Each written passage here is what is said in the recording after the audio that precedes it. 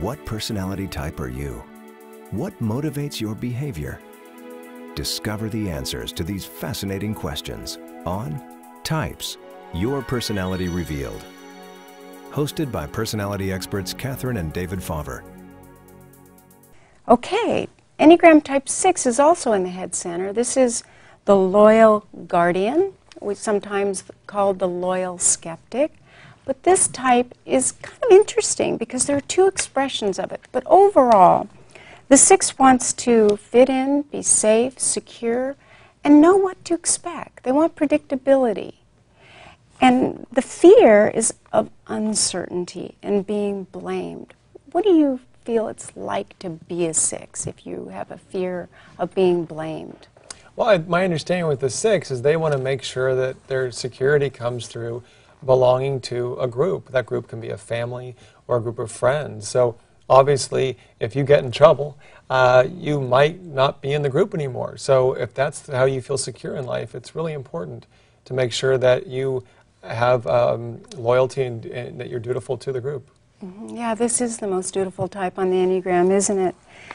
There's a lot of anxiety, though, but there's both a phobic and counterphobic expression of 6.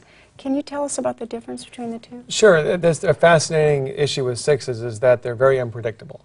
And the phobic 6 will tend to move away from something that they fear, whereas the counterphobic 6 will actually go towards what they fear. So if they feel afraid of something, they may actually sort of go into the fear and go ahead and approach it. A couple of famous 6s, Jon Stewart, The Daily Show, Julia Roberts, and David Letterman. The boy or girl next door. Right, mm-hmm. Right. Yeah, it's a type that is kind of confusing because of these different expressions. But let's look at the tape. Yes? Is there anything more that we need to cover with that? Let's take a look at a video of an Enneagram Type 6. Hi, well, I'm David. I'm right here from Palo Alto.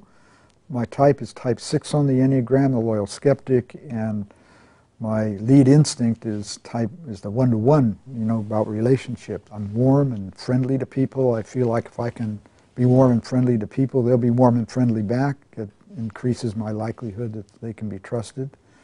And then the second thing is I can be really counted upon. I'm pretty loyal. And then I'm a good problem solver. I can see what can go wrong and be pretty analytical about things. And then I believe I can be thoughtful. On the negative side is I can get overly doubtful of people and mistrust them because I can always see something you can't count on. So I'm good at seeing underdog causes, what can go wrong in the world, and trying to, because you can see, you can doubt, where things are going. And so I think that's my greatest strength, taking on challenges and making things work out. Well, I think there's two kinds of things 6s do. One is this more sort of counterphobic, where you take on the challenge. If you can meet the challenge, that brings you security for a while. It brings you a sense of certainty.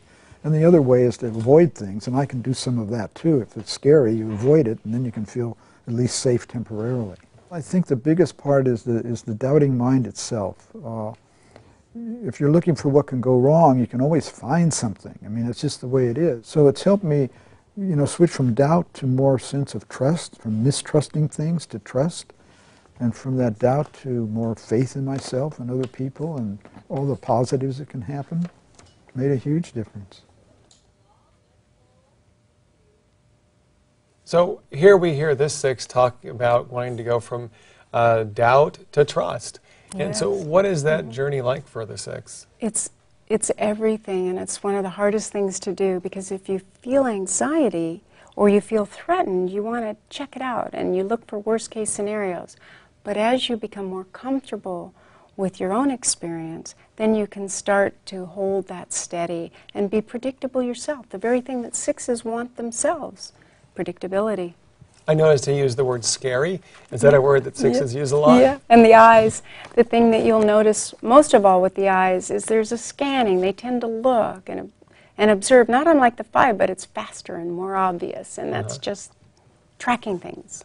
Yeah, I find that 6s, there's a very fine line for them between fear and excitement. Yeah, yes, yes.